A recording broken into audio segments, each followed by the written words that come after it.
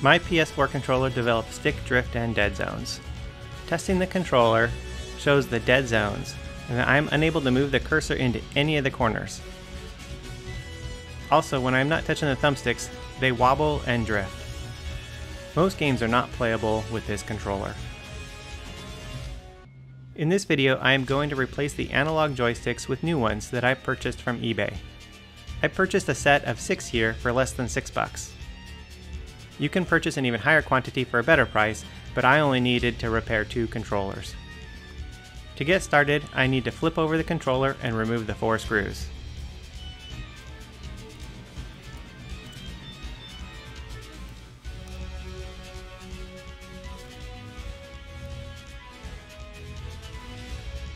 Then I use a canceled credit card to pry open the controller. If you have a pry tool, that would probably work better, but an old credit card works just as well for me.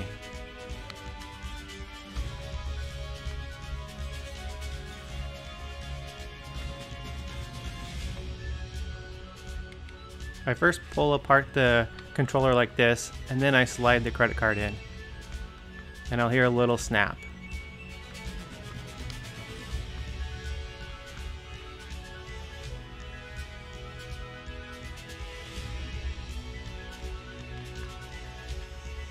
Inside there are 2 tabs.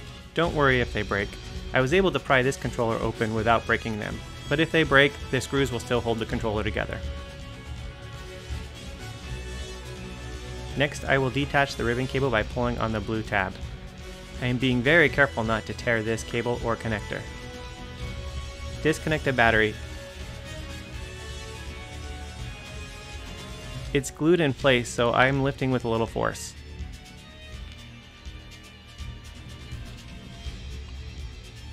There is 1 screw on the inside that fastens the battery holder.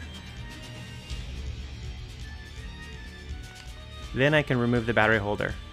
I remove 1 more ribbon cable by pulling on the blue tab, and the top part of the shell easily separates.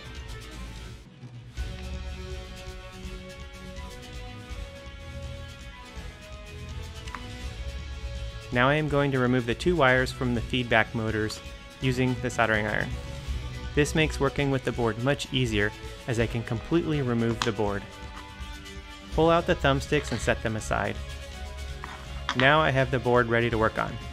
First, I will remove the old potentiometers by using a thin screwdriver or a razor blade.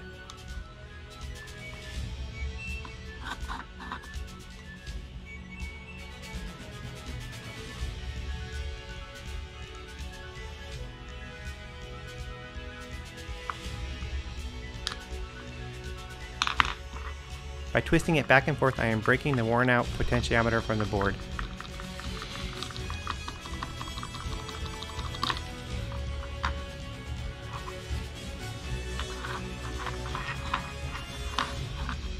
I repeat this for the second one on the thumbstick.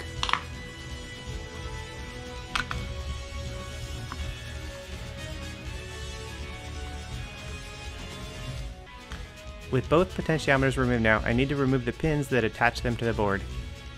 I added some fresh solder to the bottom of the board, and this will make it much easier to heat up the old solder. I also added a little bit of flux.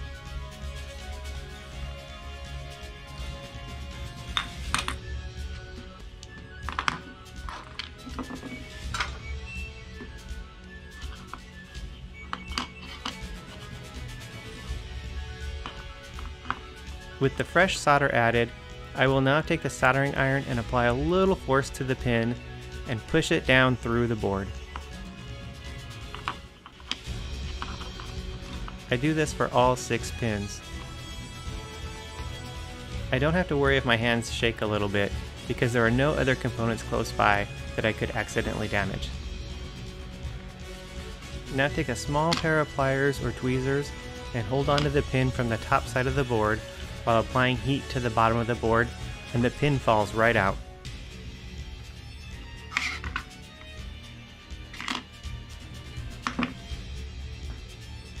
I clean the soldering iron with a little steel wool.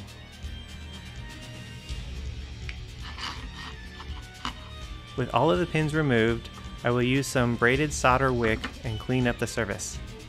I have tons of room to work with here and can move the wick back and forth. I don't apply any force as I do not want to damage the board. This particular pin is the ground pin and it is giving me a little trouble. So I'll add a little bit more solder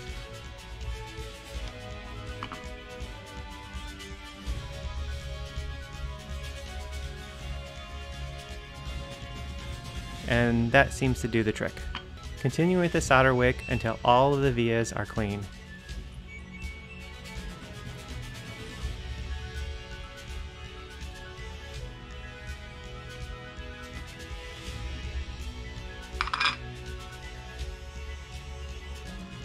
Using some isopropyl alcohol and a Q-tip, I can remove the old flux and clean up the board, and inspect the board to make sure all the vias are clean.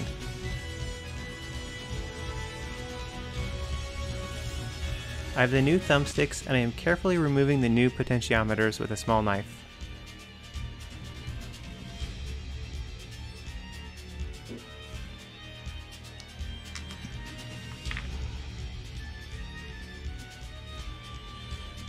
Comparing the original ones to the new ones, I can see the difference. The old ones are the orange ones on top of this video and they look completely worn out. Now I take a new potentiometer and push it into place.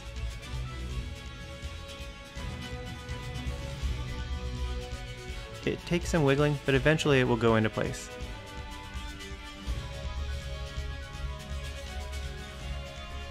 A quick test shows that everything moves freely. Do the same for the second one.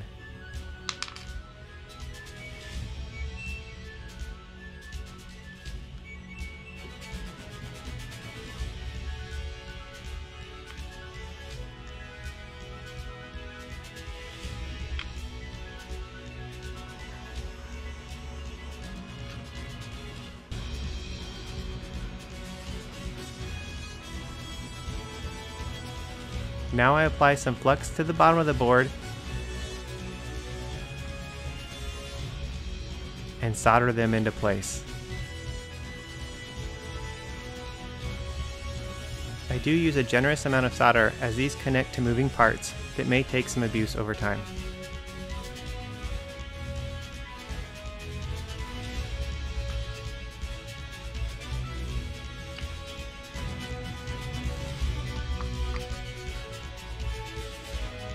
Slide the board back into the controller and reattach the motor wires, making sure to match the original position of the black and red wires.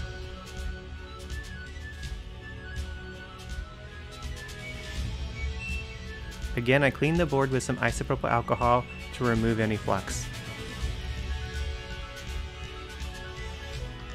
And the board snaps into place.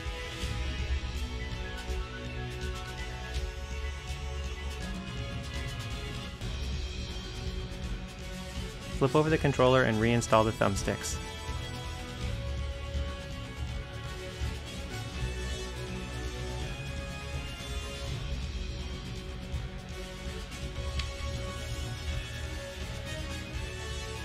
Attach the top of the controller and feed the ribbon cable through. I'm using a pair of tweezers to help.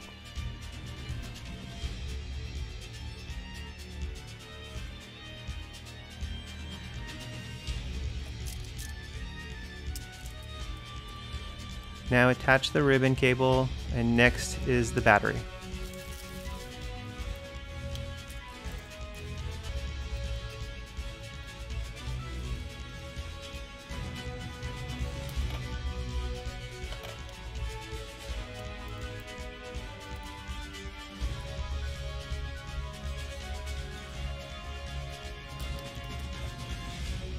Now attach the last ribbon cable, and the controller turned on, which is a good sign that I have everything hooked up correctly.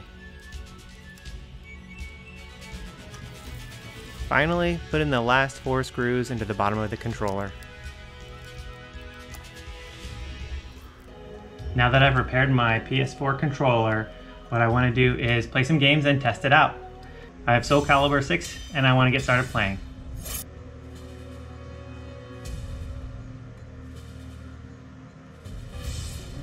The winds fan the flames of the warrior's fighting spirits. Okay, time for some sparring. Is that any way to treat a lady? Battle 1. Fight!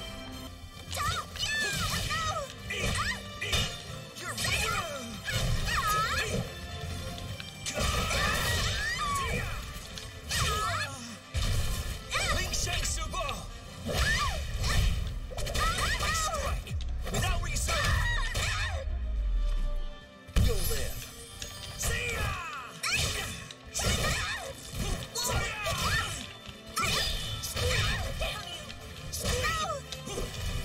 What is that? It's rolling on the ground.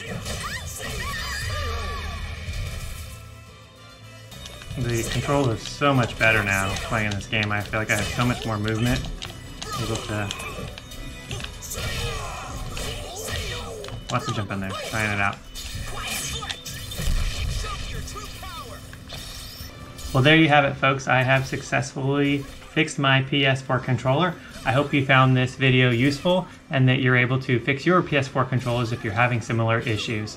If you do like this video, please give it a thumbs up and subscribe to my channel, as I do upload content like this for various other different consoles and video games. Thanks.